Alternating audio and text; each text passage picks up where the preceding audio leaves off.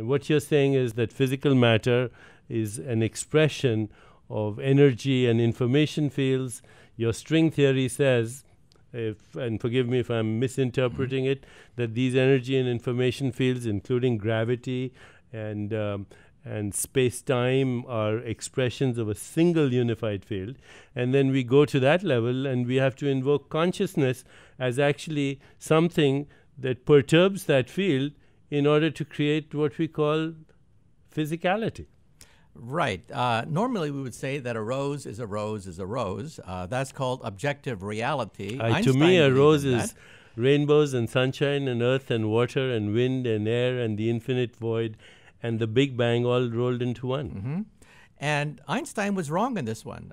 We measure this every day in the laboratory, that electrons can dance between multiple states. Mm-hmm. And then the question is, well, why can't I dance between multiple states? Do I exist in multiple universes? This is called the many worlds theory, the theory that the universe constantly splits apart with multiple realities, and that we have decohered. That is, we're no longer vibrating in unison with these other parallel universes. And this has a direct impact on string theory, because string theory has to take a position as to whether or not we have many worlds consciousness. And some people think that consciousness may be a part of string theory, in the sense that if there are multiple realities, then who determines this reality? Why am I here? Why am I a physicist rather than a homeless bum, right?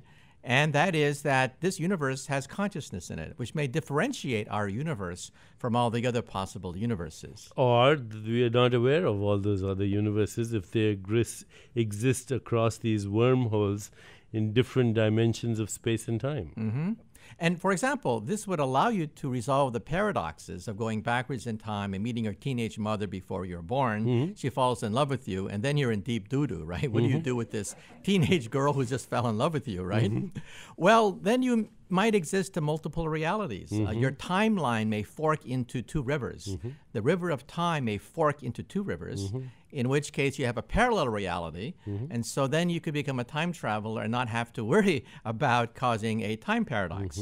Now this, of course, is still for the future. Our descendants may one day have this technology.